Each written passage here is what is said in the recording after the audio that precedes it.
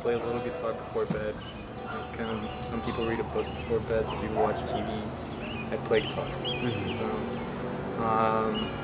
and it's gotten to the point where I don't even really, I'm not playing guitar. Like I do for like the first couple minutes, and eventually you zone off, and you're fiddling away, and you're just kind of listening to shit, and then that's when stuff happens.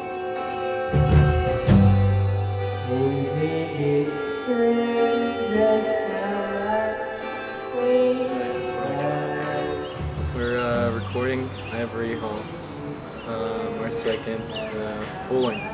First as a full band right now with Billy and Brian. We've been playing for over a year, like this group.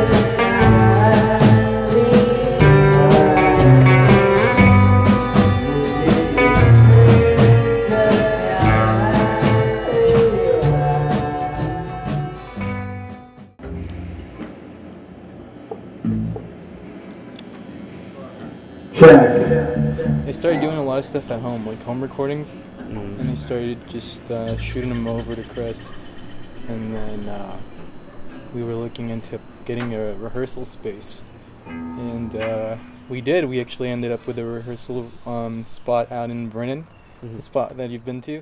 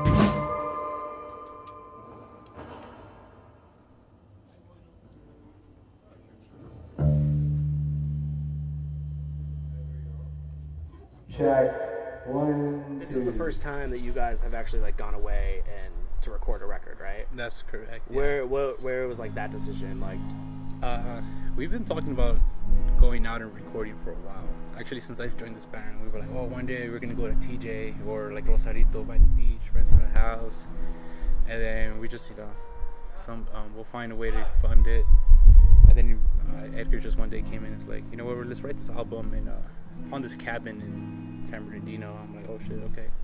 And we just jumped the gun and been buried since.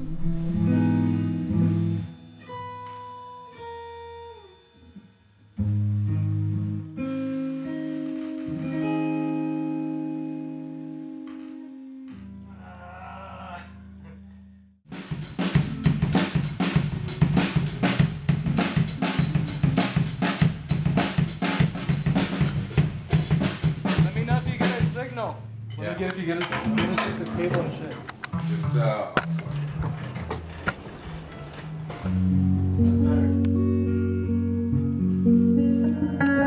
got a signal, dude.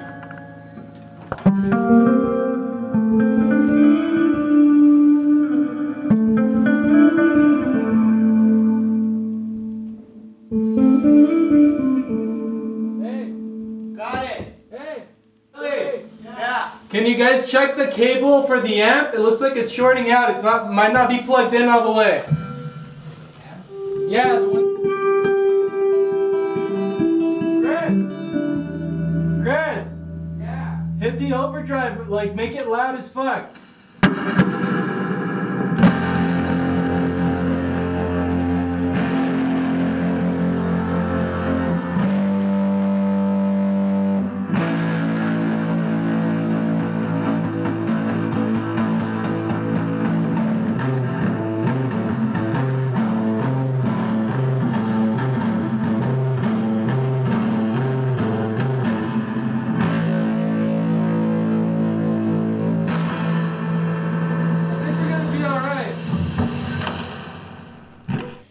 That when we recorded, because we worked with a couple different people and we didn't like using metronomes or those click track things because it didn't feel right.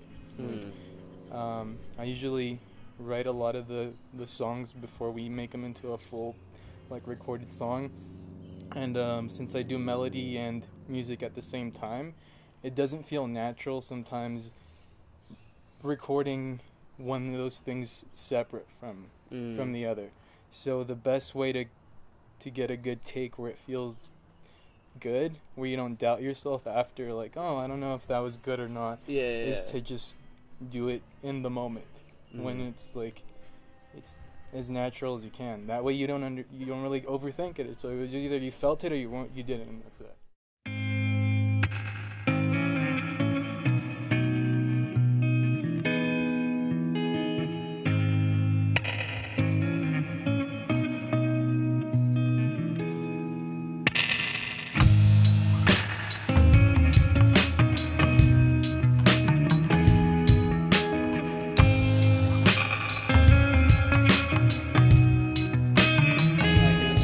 That I stumbled upon before bed, brought it in, and we started piecing it together. But there was a very tricky part we were on the fence about, and that's when things start getting noisy in the song and it starts picking up and all that.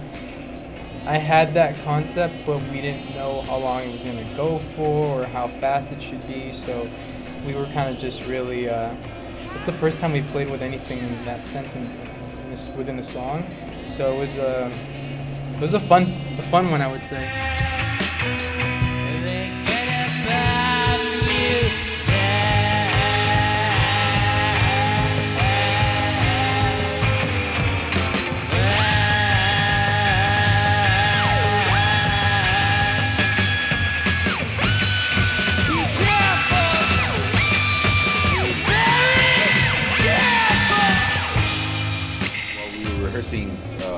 Dark Matter Theory, we got to the crazy part, and before we established how long we were gonna do it for or anything, Edgar mentioned to me that he wanted me to do some sort of crazy, like, just guitar riff, something in the same vein as like Pixies or something, because Joey Santiago, the guitarist, really does a lot of crazy bends and like a lot of feedback stuff, which I took inspiration from also for the track Goki, and so I applied that for the crazy part, and I was kind of playing around with a pitch shifter effect earlier on, so I just decided to try it out, and after a couple of tries, we kind of figured out something. I see the future.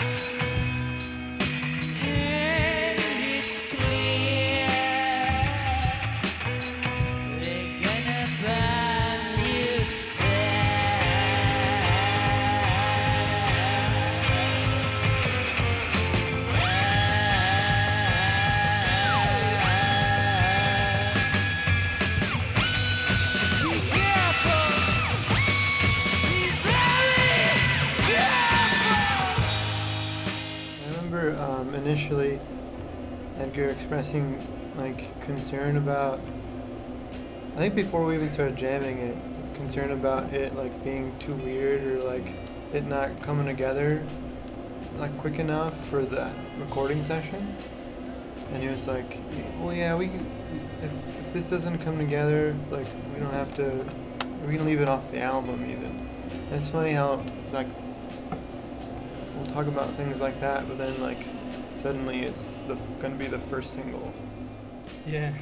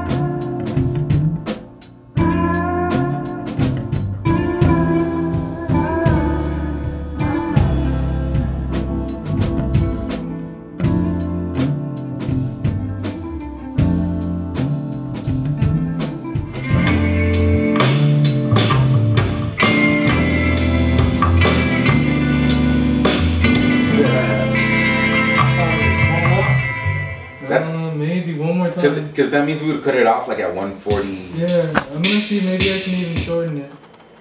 Let's try it again. Well, this is gonna be an interlude, right? It's not gonna be a full track. Sort of. It's like in between. Can we play it back one more time? It's really the way I see recording this, like you already know the songs, you've been studying them for weeks. It's just fighting yourself to get that right take, you know. And since we're doing it all live, it's like, you know, we're all trying to get that right take at the right time, and we'll just catch it. So it's just it's a pretty cool process. I don't know, and it's coming here makes it really even more peaceful, because being in a in the lockout, fucking steamy air, fucking sweaty, could be frustrating and annoying after a couple takes. But this is to me the most fun part. And what's coming next, which when you just add stuff and make it more creative. Yeah. So today we're having Gary do some overdubs on 2 different tracks.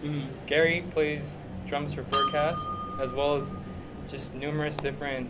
He'll fill in Long Beach for different bands and stuff. And he's just a good friend of ours. So he actually did some overdubs for an EP that we released a while back. Cool. And what tracks you guys doing today? Asymmetry and The Fall. And where did the decision come to add more percussion to these 2 tracks? We already had the idea of hitting Gary up at some point for percussion anyway, but we listened to everything as we were mixing after we got back, and then we sorted out which songs we think would sound really good with Gary on there. And then we shot him over to Gary over the weekend, and he's got a couple of ideas, so we're just stoked to get in the lab and shit. When you guys send over the tracks, do you usually does Gary have a lot of like freedom to kind of like come to the table with shit, or do you guys have stuff in mind of how you guys want it to sound? Total freedom. I think he's like really creative just alone, so I'd like to capture that, if anything. If I could endorse this shit, I would. I always have, yeah, because it's the cheapest one, and it's so good for me. I don't know, I like the flavor. It lasts forever, dude. It does, dude. And it's like $1. Shit. Well, Here. no, it's $1 for like 3. Should always just pop it out. Yeah. Anything I can get at the Dollar Tree. Yeah. Dude, Endorse the Dollar Tree. groceries at 99-cent store is where it's at too, man. They have blueberries. Oh, dude. They have all kinds of shit. They have blueberries? Blueberries. Yeah, I'm more of a dude that just likes to make music. Like that's my. It became something that I've grown to embrace. Mm-hmm. You know, it wasn't something that I always like. I was stoked on. You know, I tried quitting so many times. Like from time to time, it still happens where I'll have like a shitty month. I'll be like, or a shitty day or a week. I'm like, I don't know if I want to do this. You know, Right? No, like, absolutely. but you just keep doing it and you keep showing up. And I think, like, to be honest, just I just do it because I gotta do it. If I don't do it, it starts kind of bumming me out. Like just naturally.